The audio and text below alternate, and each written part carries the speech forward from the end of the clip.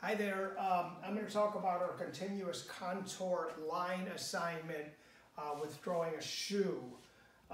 This is pretty much a finished drawing of what you'll be doing, and notice how it takes up the entire page. So it has a good relationship of positive and negative space.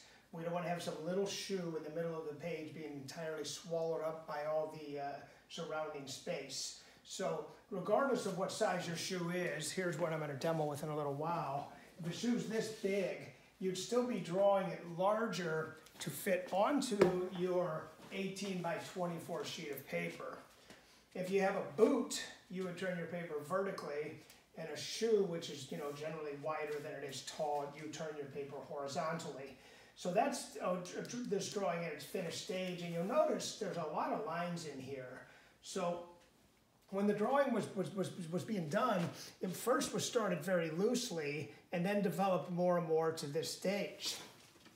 So I'm going to take this drawing out, and this drawing is in the files on Canvas.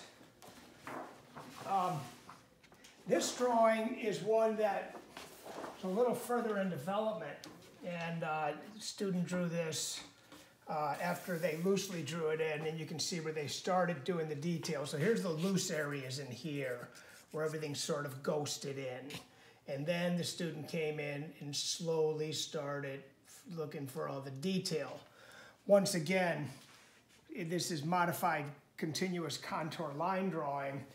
The way we drew the hands, the last drawing session that we met in class, we drew where we didn't lift the pencil, and we just kept exploring detail and carrying the pencil across the drawing onto the next area of detail and moving on from there. If you pick up the pencil too much, things get very spotty.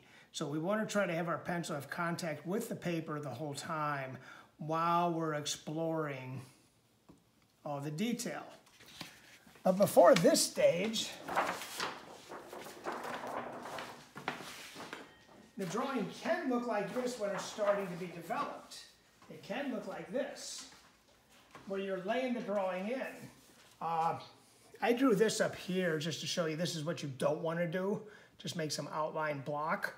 But this drawing was constructed with very, very loose lines, figuring out the proportion, getting all the dimensions down, and before any detail would even start to be done. And then here you can see where detail just started happening.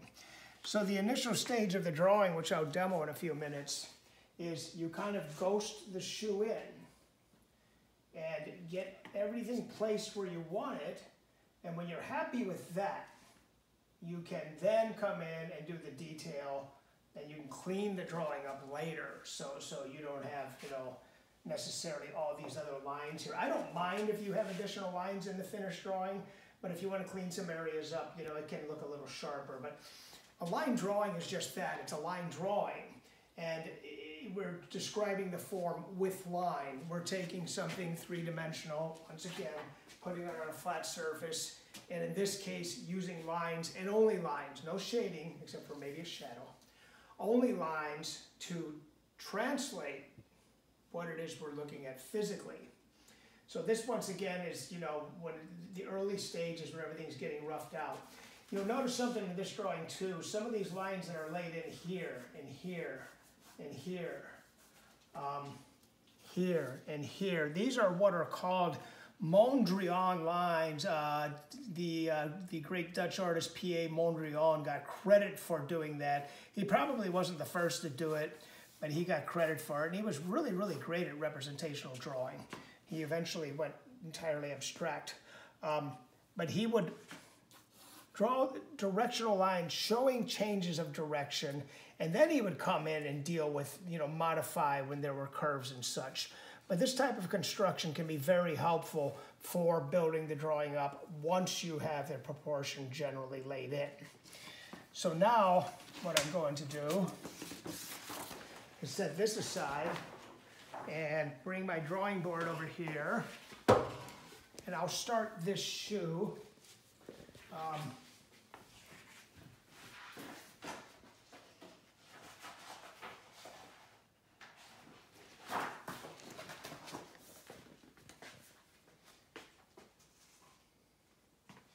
my drawing board. Here's my handy bench.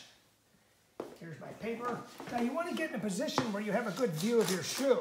You know, if your shoe's on the floor and you got to keep looking down like this, that's not so good.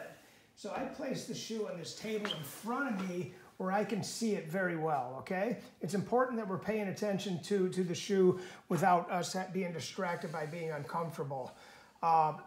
If I wanted to draw the shoe over there, I would turn my bench over there. If I wanted to draw the shoe here, I'm turning my bench here. I want to be able to look at it while I'm drawing.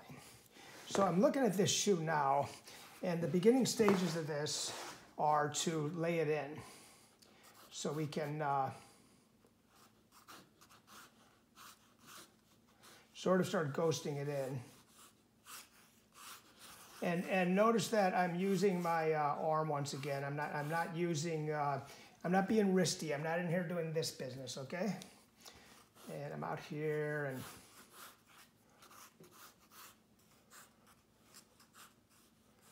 generally getting it placed in. Not committing to anything. So there's no reason to be uptight about anything. I'm going to have this coming out here. We've got the bottom rubber part of the shoe coming around here and then coming up and wrapping around. Very loose at this stage, guys. If I want to see the direction of this part of the rubber shoe, I'm going to hold my pencil up there, up here, from back here, closing one eye, and I can see it's going in this direction here. And then I've got this area here coming up to here, and then on up here. And you can make modifications all you want at this stage.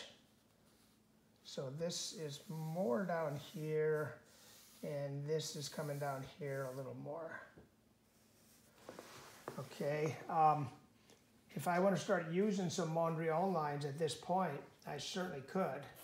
I could say this strap back here is going that direction, and then coming down in this direction. The shoe is coming out here, the heel, before it comes down here and slightly comes back in. The rubber part here, which is going around, is coming down like this, I notice, before coming down in this direction, and then curving up here, curving down. And most shoes, folks, it's going to raise from the ground. Notice the cast shadow under that shoe up there. Shoes almost always raise up from the ground, or toes raise up. So you want to pay close attention to what's happening down here. The inside of the shoe, you're going to see this curve for the arch of the shoe. The outside of the shoe, where we don't have an arch to our foot, doesn't do this so emphatically. So getting the toe to raise. Figuring in here, where's the threading coming down for the where the eyelets are going to go for the laces. And there's some stitching coming across here. And going across that stitching, we have our Converse logo. It's a little bent there, so we want to pay attention to that, because since the shoe's bending in, the logo's bending